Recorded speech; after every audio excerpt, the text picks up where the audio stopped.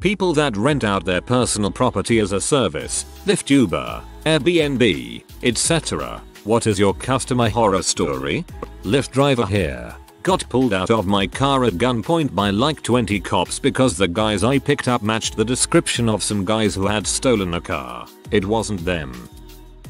Ran an Airbnb for a year. 4 clean-cut frat boys had a 7-day stay. When they checked out, I sent my usual "hope you enjoyed your trip" text, and they responded that the toilet hadn't been working for their stay. They could have told me this on day 1. On hour 1. Instead they used the toilet for a full week. There was a mountain of poop. A mountain.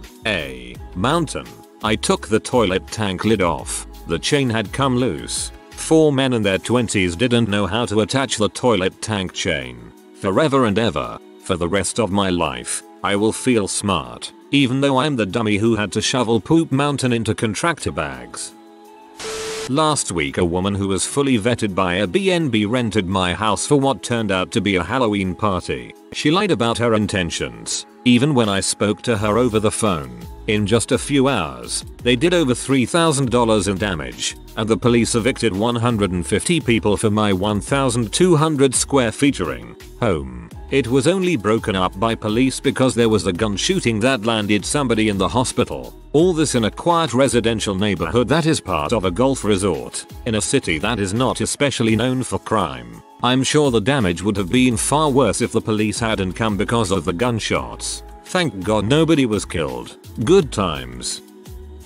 I drive for Uber Lyft as my sole means of income right now. It's never a dull moment. I've done about 1,600 rides with Uber and close to 1,000 with Lyft in 1 year. Most passengers are awesome. I never have issues, even with drunk people. One night though, this drunk girl and her drunk friends get in the car and are acting really obnoxious. I even joined in the banter a little bit to keep the ride fun.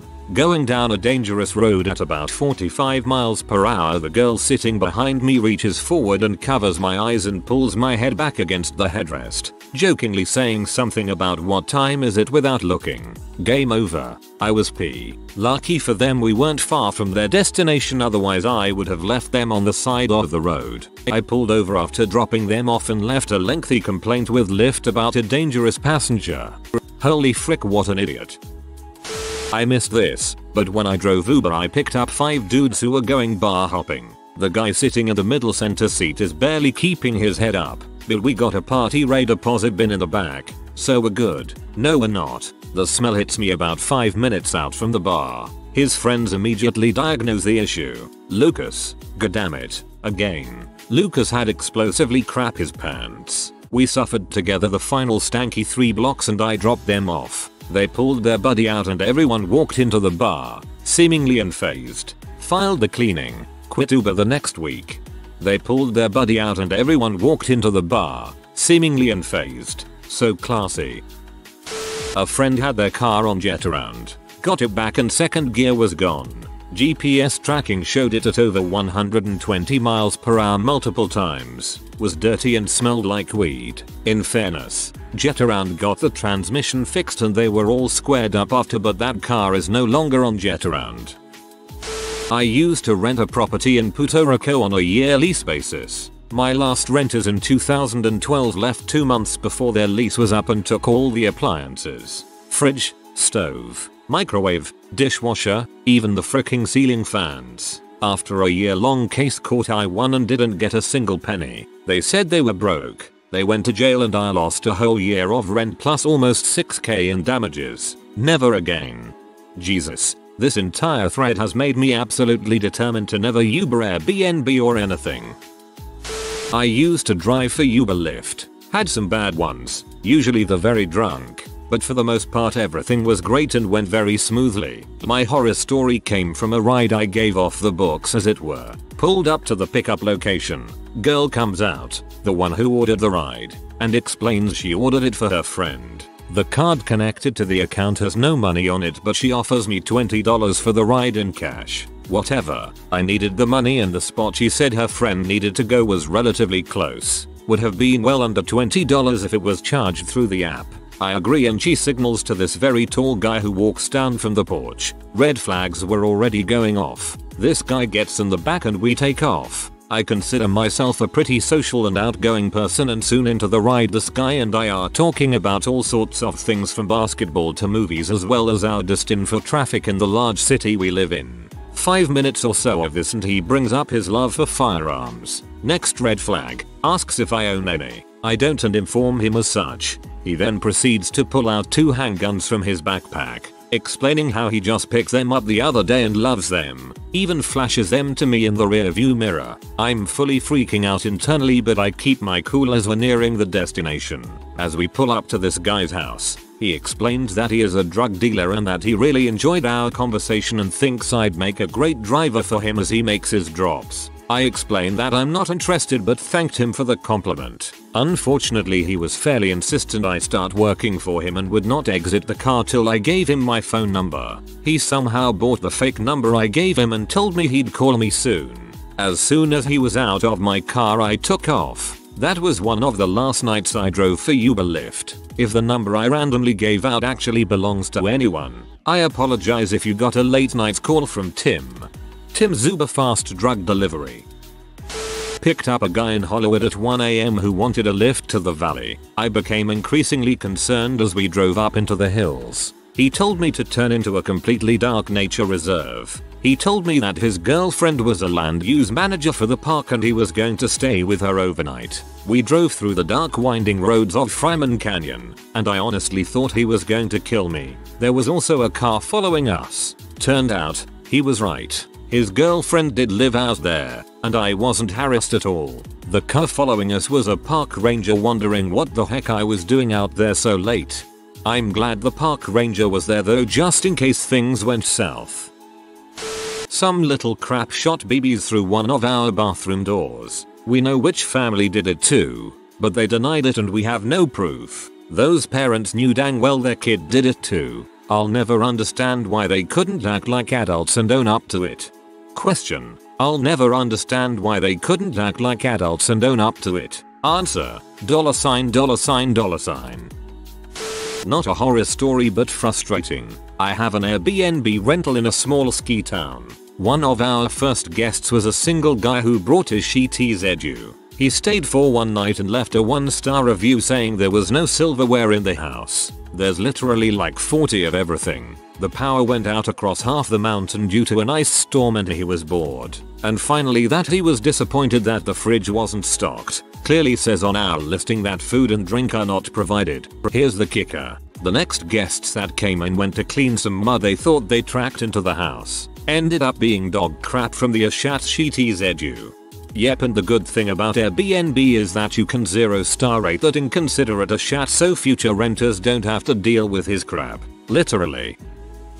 This wasn't me personally, but I helped my boss manage her Airbnb. First off, she was running it illegally. The city I live in, a lot of apartment buildings don't allow it. Anyways, this girl rented it out for a week in December last year. My boss is out of the country and gets this call that her fob has been deactivated due to damage to the property and the fact that a brothel was being run out of her apartment. This woman and her friend were literally freaking dudes all over this place. One guy got mad, left and punched a picture in the foyer which was caught on camera. I got a call to be on standby, but the police went in and did their thing.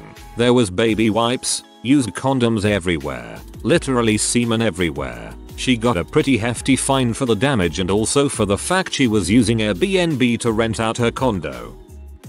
I rent out a rustic cabin on my property. The setting is really nice and serene beside a creek and there's a cedar sauna on the property as well. But the cabin is small. There's a queen bed in the loft and a double futon on the main floor and its dimensions are roughly 12 feet by 10 feet, so I tell people the max is 4 people per night. Well, this young guy messages me and asks me if they can have 7. Promises they'll be really respectful and clean. And I work with someone the guy knows, so I cave. They left the place kind of clean, but burned a hole in the hardwood floor and broke the handle off the sliding glass door. Turns out, with that many people cooking etc., the humidity in winter caused some moisture condensation on the track, which subsequently froze, and instead of just leaving it and letting me know, he forced the door closed, breaking the handle in the process. Not an easy featuring. Hurt his hand as well. He was sure to let me know. Code for don't take my damage deposit or I'll sue you. You can bet I never let more than 4 in there now.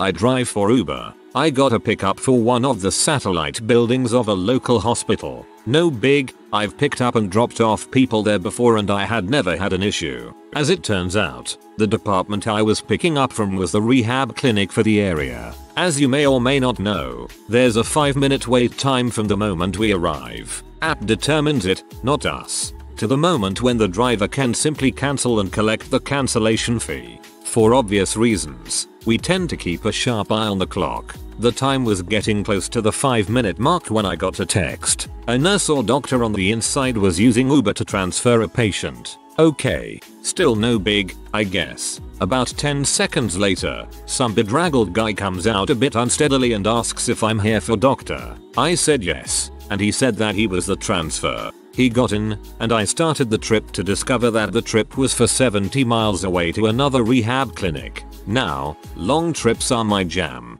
I get paid well for them. They're easier and less stressful than a bunch of little trips, so I was pleased. Not 2 minutes into the trip, he was like, hey man, I don't really want to go there, take me over there instead. He wasn't asking, he was telling. Already, I'm uncomfortable and decide it's easier to just do what this guy wants rather than stick to the requested destination. He can't pick out exactly which way he wants me to go, so just starts telling me to turn onto random streets. Some point during this adventure, he asks me how much cash I had on me. Red flags all around now. I tell him I don't really carry cash. He sighs, says I was really hoping for at least $15, and pulls out a small knife. Frick. So now I'm panicking and pulling out my wallet at the next red light. I had $5 from someone who tipped me earlier that day, but nothing else. He took the bill and told me to keep going. Christ, I'm shaking a little just telling the story. We arrive at what I assume is a drug house.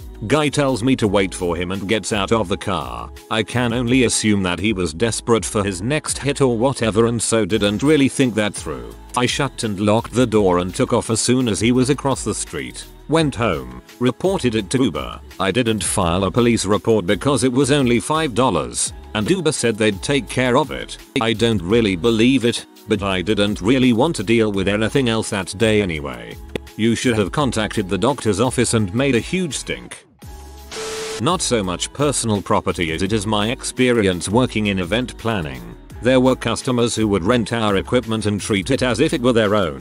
Then there were people who out and out abused our stuff. The worst experience that comes to mind had to do with a caterer whom had consistently rented from us. He was hired for a wedding reception on a ship and asked us for wine glasses, plates, linens, and the like. After that weekend, we received less than half of our stuff back or it was broken. The wine glasses were thrown into the box they were delivered in and most of those were destroyed. The same went for the plates, but we did recover most of the linens. Not all. My boss told the caterer he was going to be charged for the broken glasses and plates and he immediately assumed no fault. Well dude, don't call us frauds when you sign a contract clearly stating that you agree to reimburse us for damages. He tried disputing it with his credit card company, but we won out. Treat it as if it were their own. Then there were people who out and out abused our stuff. The two are not necessarily mutually exclusive. My boss bought the house behind mine and turned it into an Airbnb rental. Once some people rented it and just gave it to their teenagers who threw a rager. I started hearing lots of car doors slamming and hearing kids walking right past our windows, 20 feet from the sidewalk, so cutting in our yard. It got insane fast and apparently the cops just made all the kids leave and told my boss to throw away all the drugs and alcohol they left behind. I had to clean up a lot from my yard too. Shortly after that someone rented it and threw a wedding in the house and basically destroyed it. They dumped pots of food everywhere and he had to spend thousands of dollars cleaning it. They burned carpets and the whole place stank. Last I heard he was still renting places out.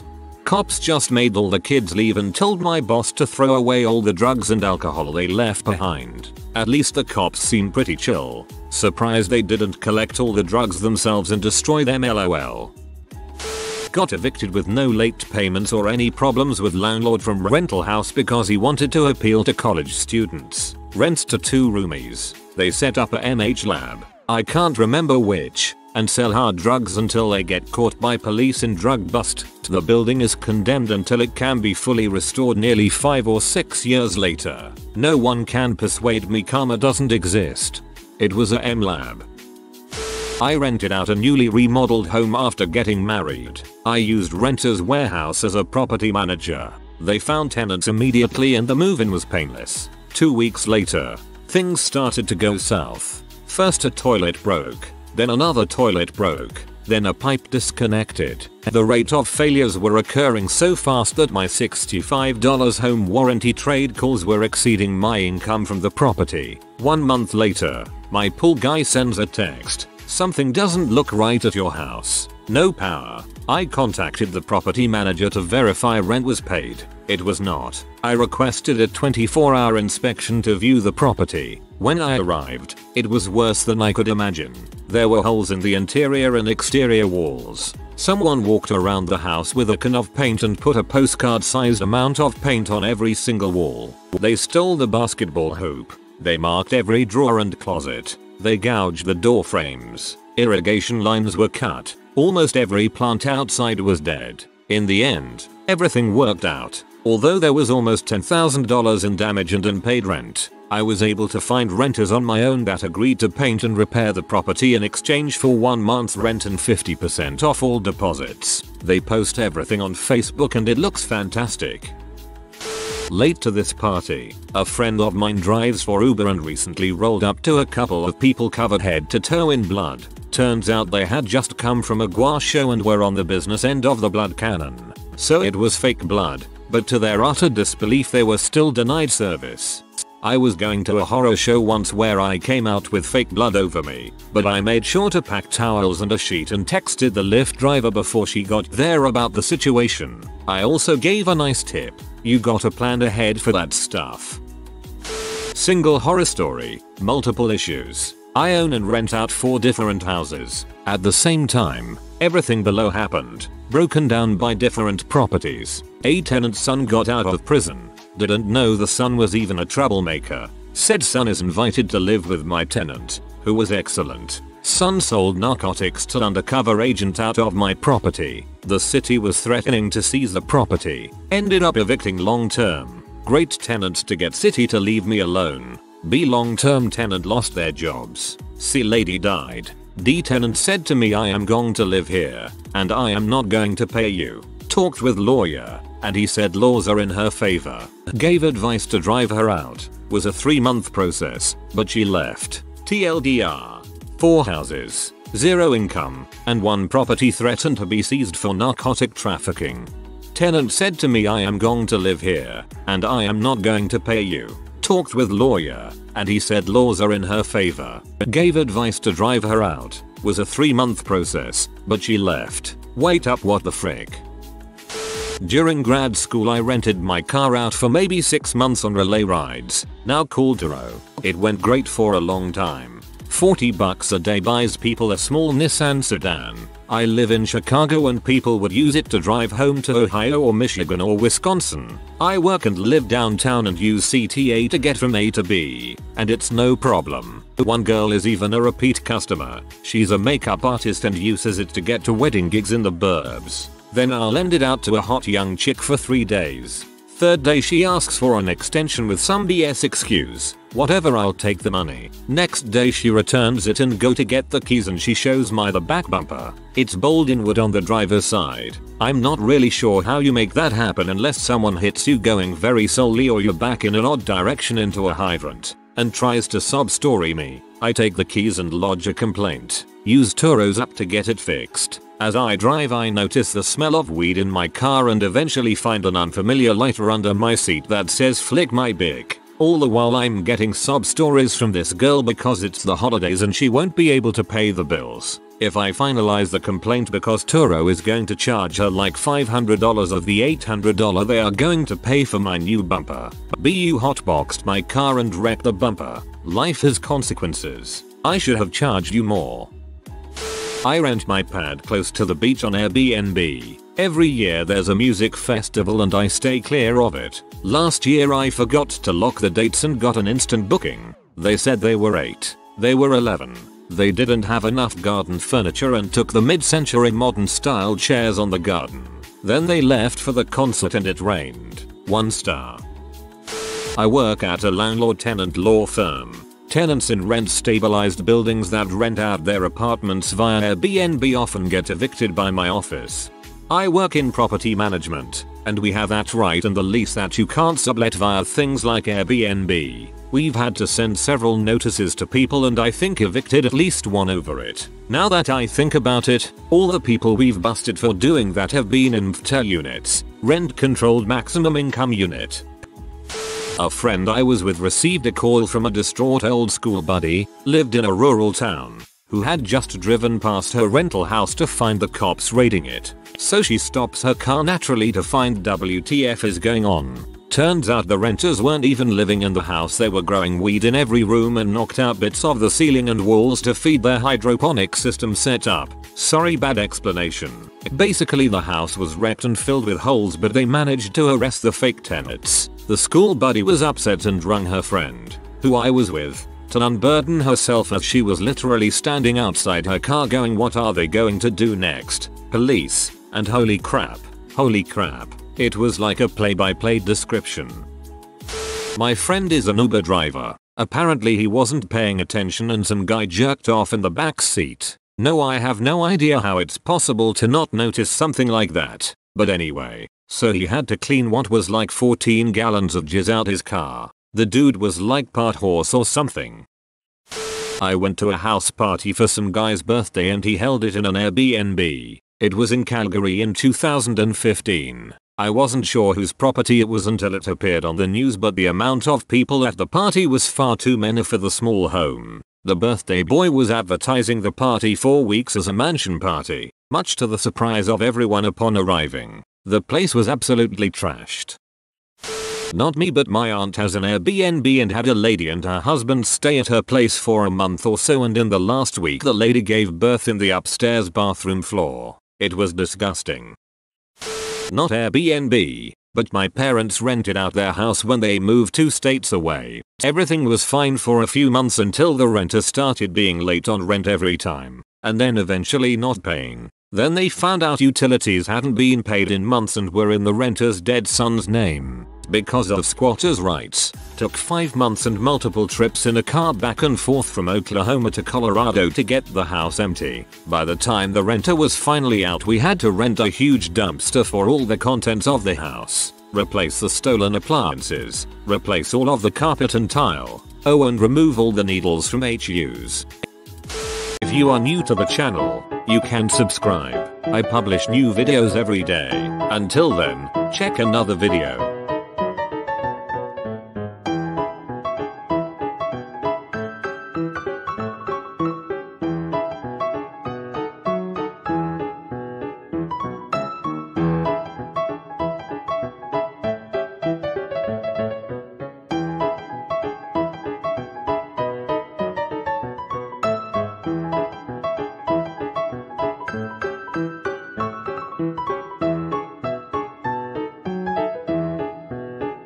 Bye for now.